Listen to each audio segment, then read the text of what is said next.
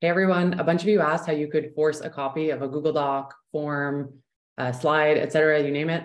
So it's super easy, and the benefits are twofold. First, you as the owner can prevent anyone from, meddling with it.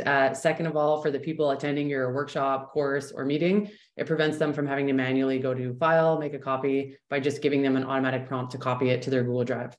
So really simply, all you have to do is go to Share in the top corner, the same way you would if you were sharing the link. You can keep it on restricted, hit copy link.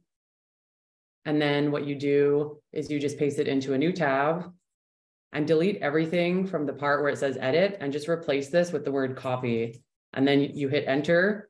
So just sharing this link, this is where it would bring people, is right away you share the link, prompts them to make a copy, they hit make a copy, and it's immediately saved into their Google Drive. So it's just a faster way of helping people out, and also makes your life a bit easier too. So give it a try. If you have any questions, let me know. But otherwise, good luck with your workshops. Bye.